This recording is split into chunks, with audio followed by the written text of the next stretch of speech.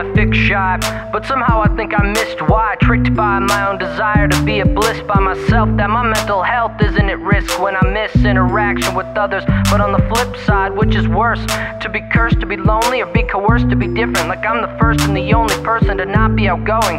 That person is someone I'm not, wanna be myself, but it hurts to be one of the flock when you know you're not one.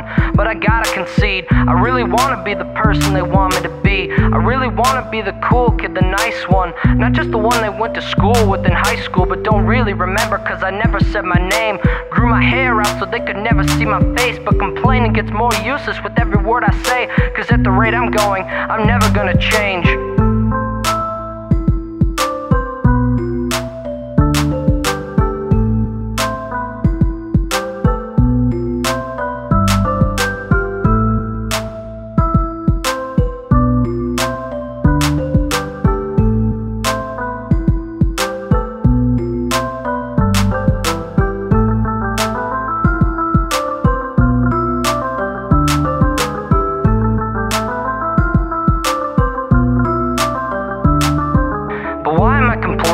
Maybe I like who I am, maybe everybody has a right for that man or that woman being the person that they're most comfortable with or something, and maybe I can too with this mic in my hand.